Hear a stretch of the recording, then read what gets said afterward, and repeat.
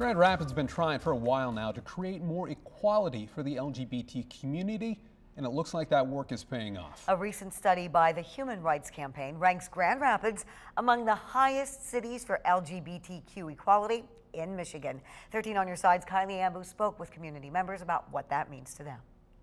All of us just want to be kind humans at the end of the day. We want to make people feel like we value you and that they know it. Grand Rapids has a mission, making sure the LGBTQ plus knows that they're welcome here. And with the movement starting at the very top in city government, results are being recognized. We did go from last year from a 76 to a 92 this year, which we're celebrating. In a new 2019 Municipal Equality Index by the Human Rights Campaign, Grand Rapids saw a 16-point raise on its scorecard for LGBTQ equality, being measured on 49 different criteria from every state. Scoring for our own city, but how does this city match up with other cities as well? The city's improvement in score came from changes like strengthening non-discrimination policies and implementing employee resource groups like PRISM GR. Helping City Hall, through all the various departments, understand the very different aspects of dealing with trans people, how people identify. As well as implementing gender-neutral bathrooms in City Hall and adding LGBTQ police and liaison. This year also marks the first that Grand Rapids Pride Center will walk in the Grand Rapids Santa Parade.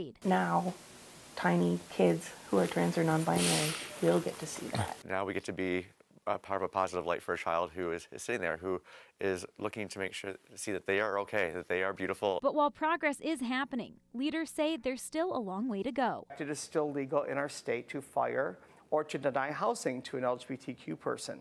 So we know we got some work to do within our state. In Grand Rapids, Kylie Ambu, 13 on Your Side.